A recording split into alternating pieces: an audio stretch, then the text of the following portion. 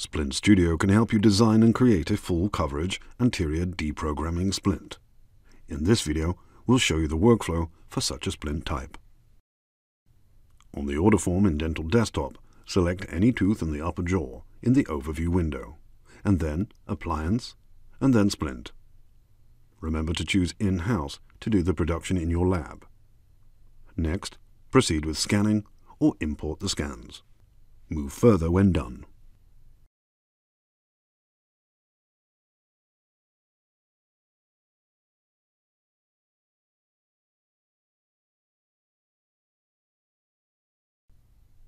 Firstly, from the drop-down menu, you can also select which machine and material you want to produce your splint with. The machine selection will apply the manufacturer's recommended manufacturing values for the machine and material combination.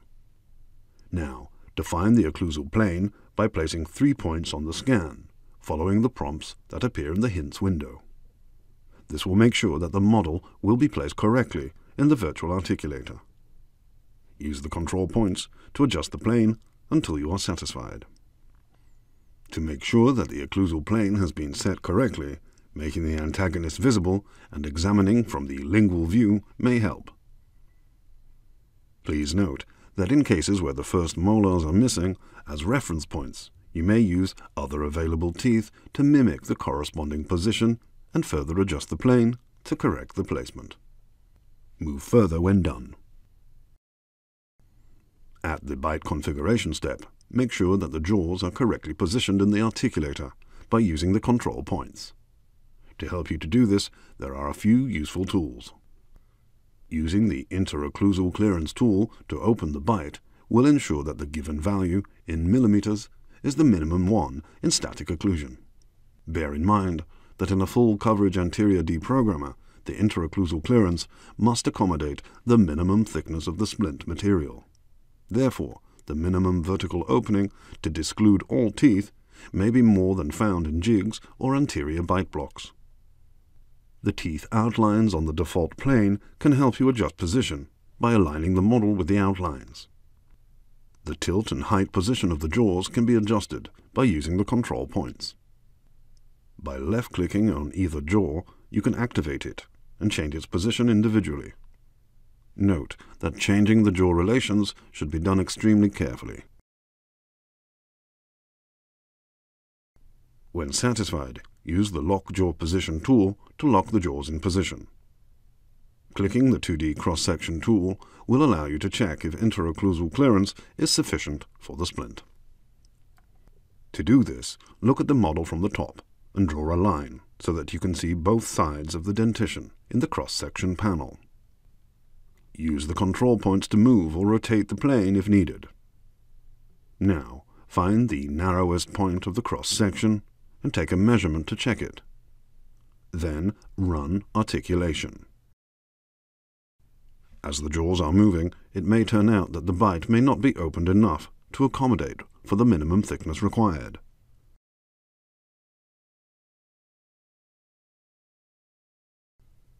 If you need to make any changes, unlock the Jaw Position tool, apply new values, once again lock the jaw position, run the articulation, check again with the cross-section tool before moving on. In this step, the insertion direction is proposed automatically by the software. If you would like to change it, rotate the model as if looking at the scan from the direction that the splint would be put on the jaw. Press the From View button, and this new insertion direction will be calculated. The insertion direction can also affect the possible retentiveness of the splint. By adjusting the direction, you can control the location and volume of the undercut areas. If a notification saying that the model has tunnels or holes appears, it is advisable to press Correct, as this ensures that further design steps are not hindered by possible problems on the surface of the scan. You can now adjust the retentiveness of the splint. All the colored areas are undercuts. When the Perform Undercuts Removal option is enabled, it will block the splint from going into an undercut area. If you disable this option, the undercuts will still be shown, but the splint will not be automatically blocked from going into those areas. By changing the retention value, you can decide how much the occlusal splint is allowed to go into an undercut area.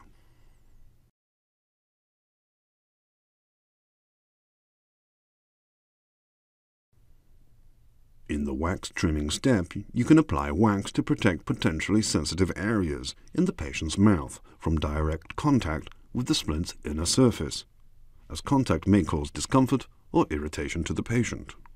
For example, the ruga, papilla incisiva, incisal edges, and the gum line.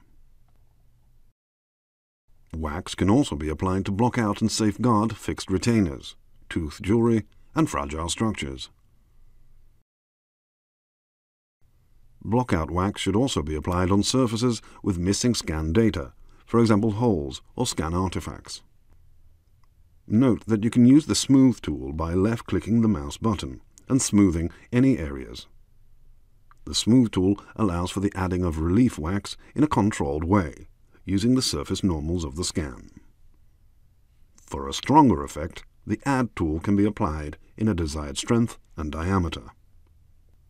You can also use the Add and Smooth tools to apply extra wax relief into sharp fissures and interproximal areas to significantly facilitate the seating of the splint.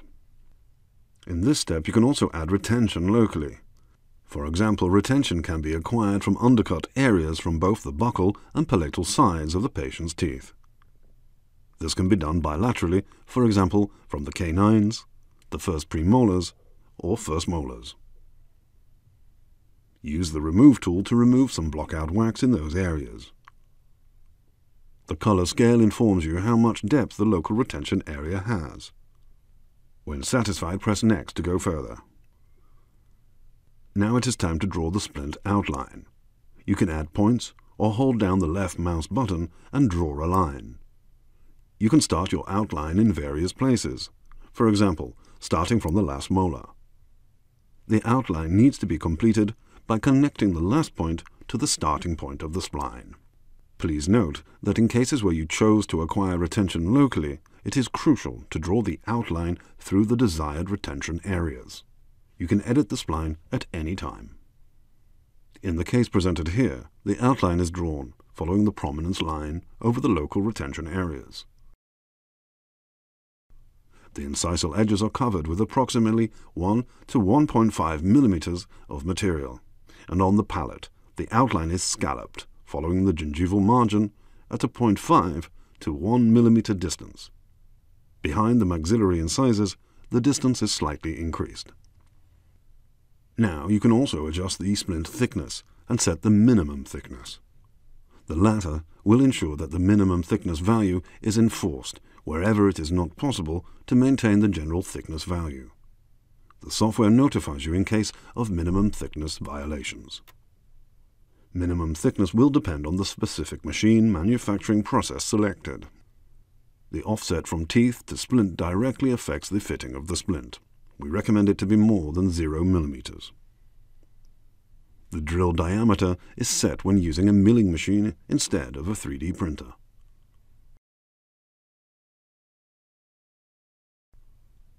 When you are satisfied with placement of the outline, move on to further steps.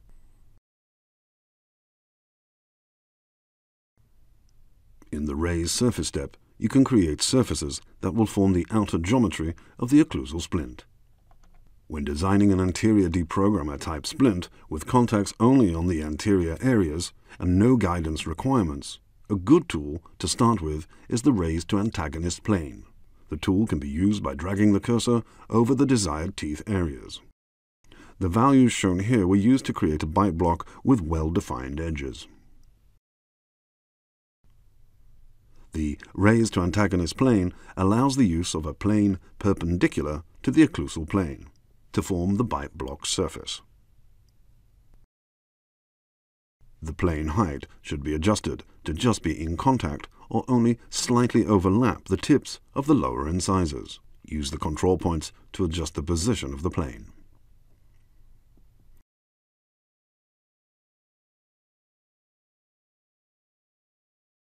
In this case, the raised block ranges roughly from central incisor to central incisor.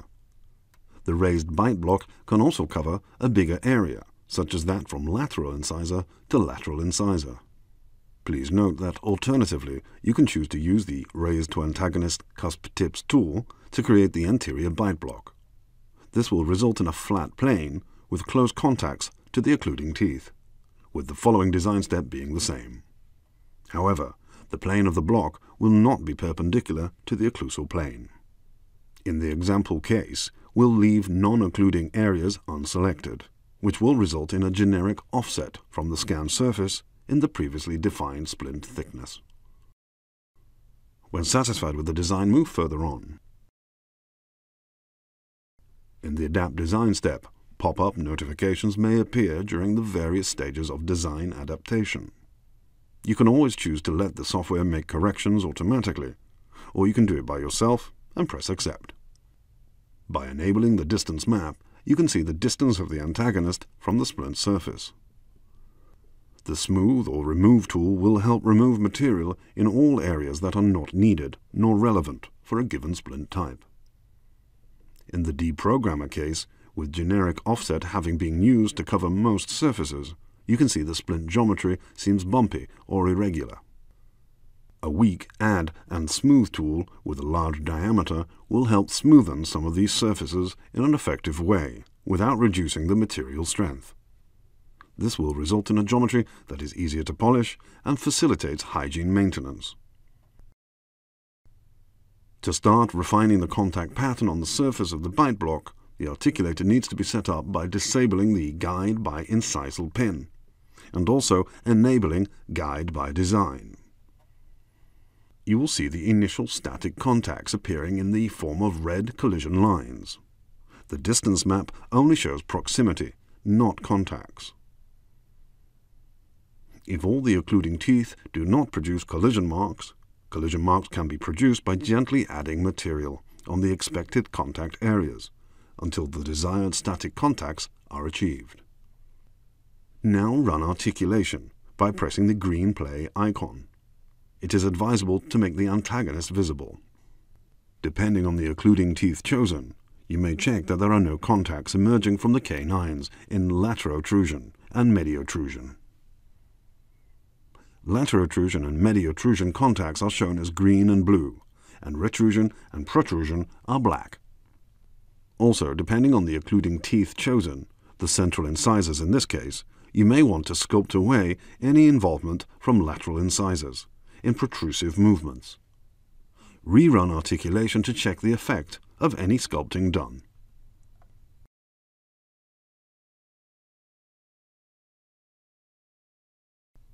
You can now fine-tune protrusive contacts by locking laterotrusion and mediotrusion and running articulation. To establish even protrusive contacts from all occluding teeth, you may have to add material and rerun the articulation multiple times. Generally, adding material gently on the desired areas and running the articulation immediately after will result in a controlled outcome.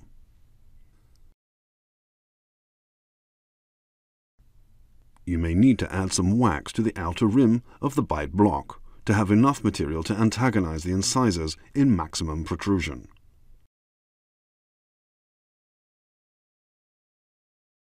You can manually use the protrusion slider to evaluate the need for further support.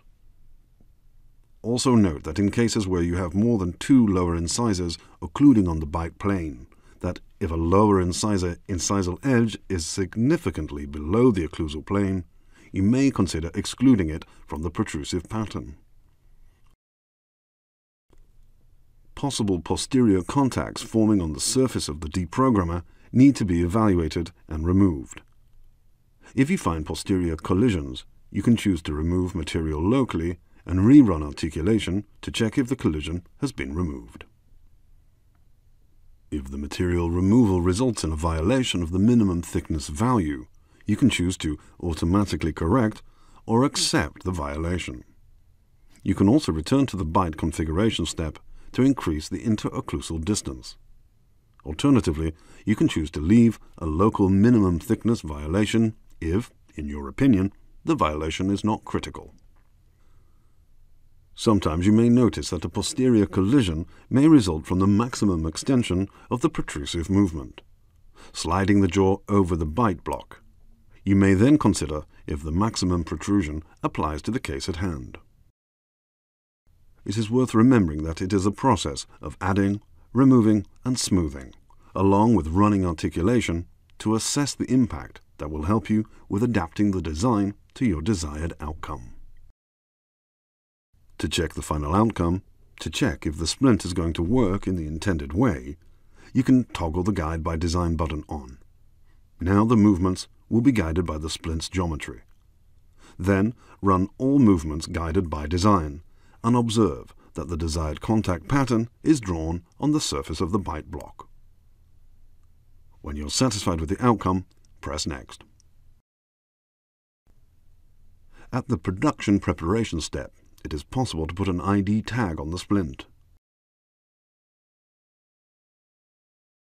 For cases intended for long-term use, consider whether the tag should be engraved, as that could create a plaque retentive surface. When you're satisfied with the outcome, press Next. Finally, the designed splint STL file should be saved to a designated output folder for production. You have now learned how to create a full coverage anterior deprogramming splint.